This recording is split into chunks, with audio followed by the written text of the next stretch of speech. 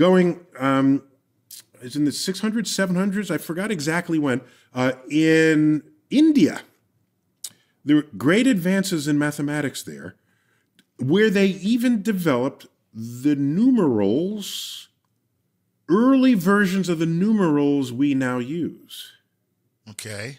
Rather than Roman numerals. Okay. Right. Roman numerals were letters.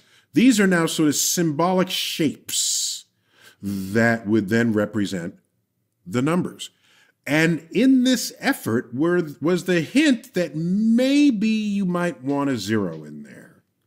Okay? Okay. So we're crawling now before we can walk, but the seeds are planted. These new mathematics worked their way to the Middle East.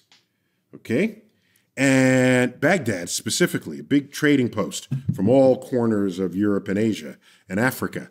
And there it was. Ideas were put across the table. This is the golden age of Islam. All right, wow. Major advances were made in engineering and astronomy and biology, physiology and vision. That's where the discovery that in vision is a passive phenomenon, not active. And so all of this is going on, and then the zero was perfected. Oh. The zero is perfected. They call those numerals Hindu numerals. Okay. But we today call those numerals Arabic numerals. Right, yeah.